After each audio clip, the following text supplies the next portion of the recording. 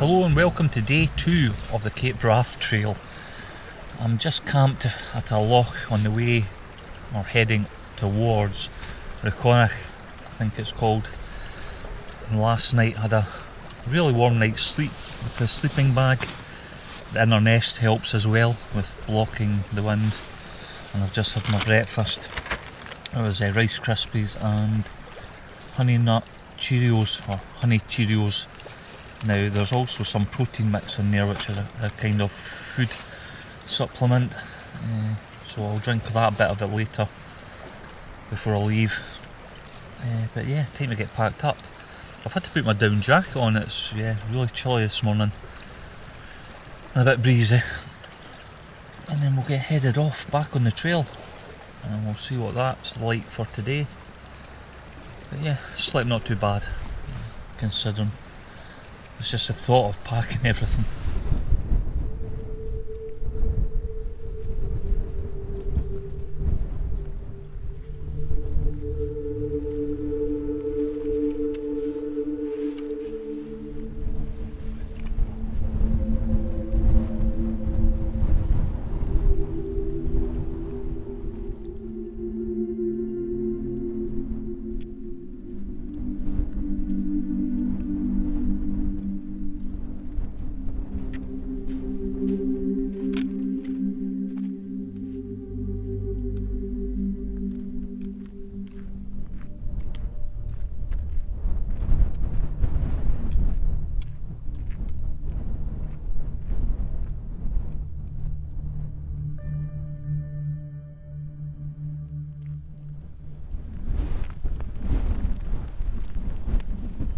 I should have walked a bit further and just camped maybe down here at this overflow car park. You've got the Sandwood Bay Visitor Centre just up there, and there's a fresh water tap as well. I just stopped at the loch and back there. Oh well, you live and learn. The thing is, this is really, I'm kind of a day ahead of myself, because the first day when I arrived at the lighthouse, that was meant to be my first night, because I didn't expect to get there as quick as I did. So I'm kind of halfway through a route that I shouldn't be on. But yeah, a bit of a long trek now down to Breathtaking, is it Breathtaking? Where the hotel is, and then you cut across. So yeah, I'll just bash on, because I should be camping at Breathtaking tonight by my original route, which would have been the day 2 camp, but it's only 7 miles from here, so I might just batter on.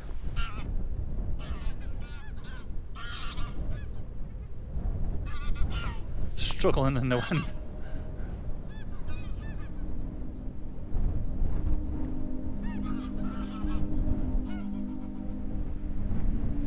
Cool.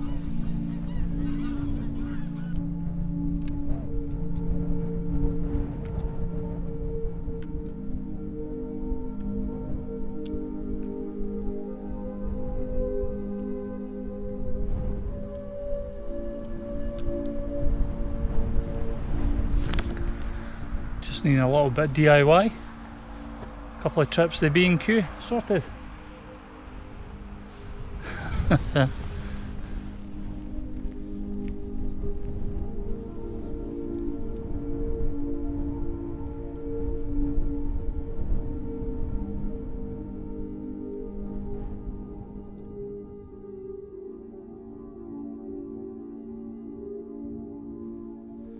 Well, some view once you get to the top of the hill when you start looking back down.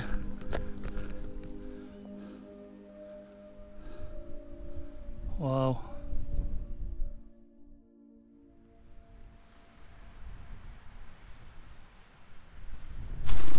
Hey, ketchup.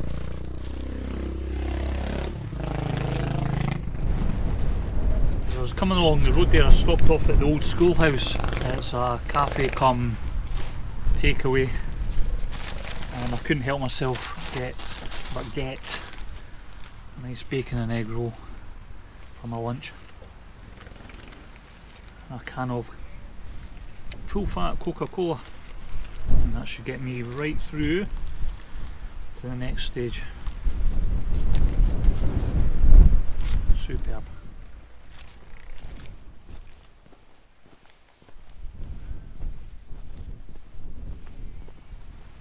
There really is some beautiful scenery. I love this part of Scotland, it's just absolutely stunning. Some beautiful houses here as well. Makes you wonder what they do for a living. It'd be great to be able to live up here somewhere, retire, win the lottery. Views like that on your doorstep. I mean, look at that house here. And yeah, look at the views. Spectacular, really is. I can just see the hotel in the distance. Follow this road right round. You can see over there the white buildings. Lovely. Check out the mountains.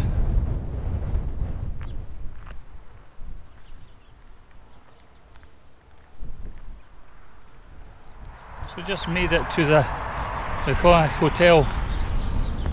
You see the police station behind. And basically all the hills on that,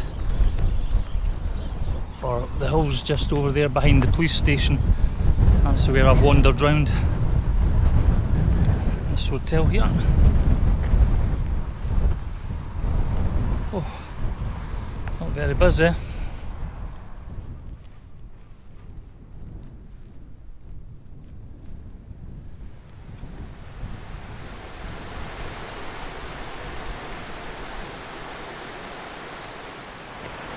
Yeah, just down for the hotel. This is where it breaks off and it follows kind of the river beat and kind of fish and that. The trail kind of goes along here and through, and it looks a bit rugged to say the least. The Cape Wrath Trail has every type of terrain going, from tarmac, gravel, bog and marsh, and the inevitable river crossings. And my advice would be to choose and test your planned footwear wisely. Something that I should have done a lot better.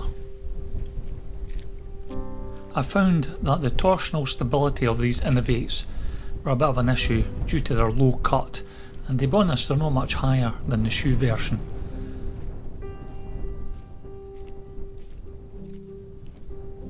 On this section of the trail I started developing ankle pain after a few miles, when kind of side hilling, shall we call it, where the trail was angled down towards the edge of the loch, and my left foot was moving about trying to compensate for the slippy, uneven ground. Just having a breather, and I've seen some fish jumping for flies, so I'm just sitting watching this loch here. But the path coming along there was just treacherous. It was just a bog fest, and there was one fairly wide river crossing which was about shin deep. But if I pan the camera you'll see the other lochs going through. What time is it? Oh, 2 o'clock, so I've been on the go since 7, so I'm going to try and get round this other loch and just see how far I can get.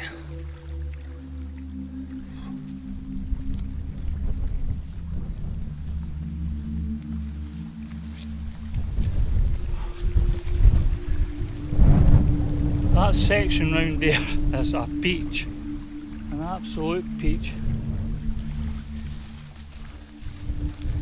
Also, because of the low height of the footwear, my feet were soaked, and as I walked through the many miles of wet, boggy track, combined with wet socks, it really started to aggravate the blisters I'd got from day one. I would hate to have done that in the rain, but the view that way is lovely.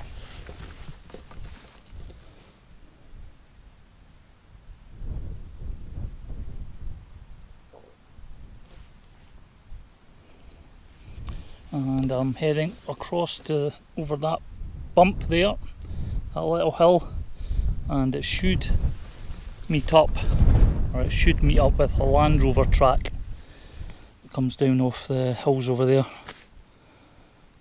maybe about 2 miles away. The fine looking mountain in front with the shattered quartzite and its curved ridge is called Arkle, and it's a Corbett at 787 metres in height. I've made it to the Land Rover track at last. I just made a beeline right across there, On the GPS it was actually saying to kind of go a bit further along, kind of round, and I was like no, I could see the track and I was like nah, beeline for it. What a rugged place. Now I need to find somewhere to get the tent up for tonight and call it quits, sun to eat, and let these legs rest. They're absolutely throbbing.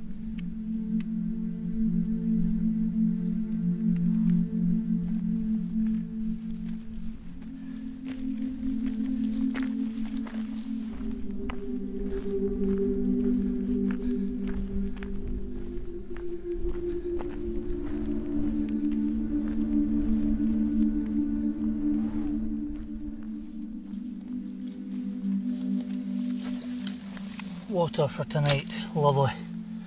Get supper on.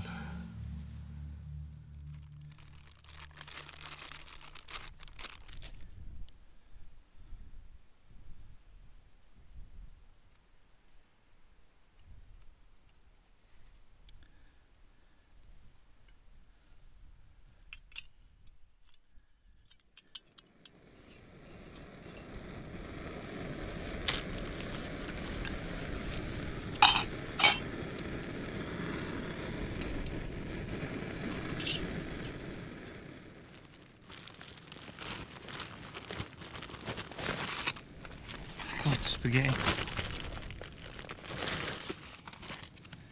Chicken korma with rice, that'll do.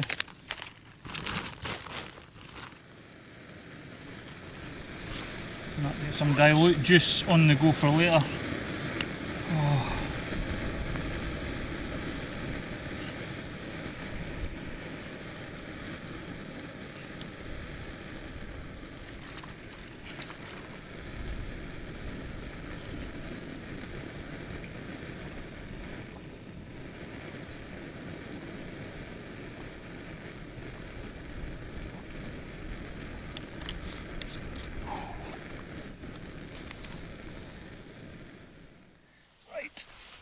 Oh.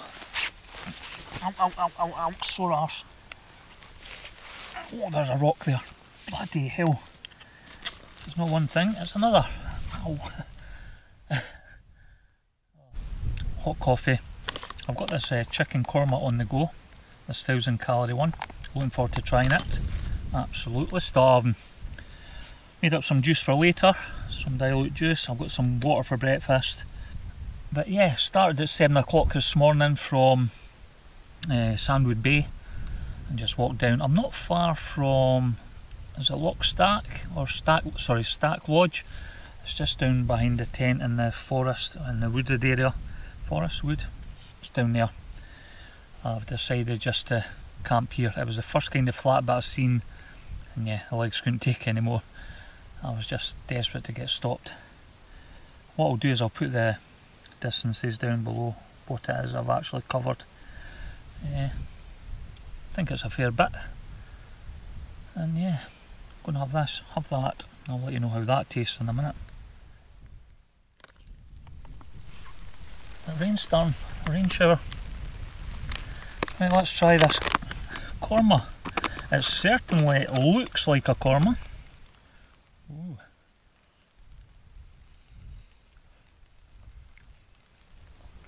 That's good. It's actually got a bit of a kick to it. It's really spicy.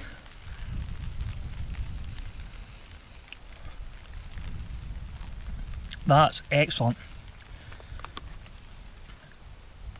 I can safely say that this chicken korma is superb.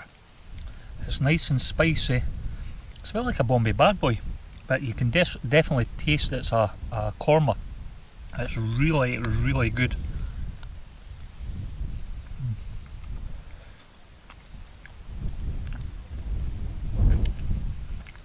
Lots of chicken as well, big pieces. That is absolutely one of the best outdoor meals I've had. So I'm going to finish this off, do a bit of admin, and then probably hit the sack. I've got some audio books I'm going to listen to, and yeah, just try and relax the legs for tomorrow. So that's it for this one. Yeah, hope you can join me for part 3. We'll we'll see how we get on as we pass through further south, and yeah, see how my legs cope. Now we get on. I think the rain's going to start actually in a second as well. So that's it for this one. Thank you very much for watching as always. Please hit the bell notification and you'll get notified as soon as I've managed to edit the next part of the trip and I put it up. So as always, take care and thanks for watching.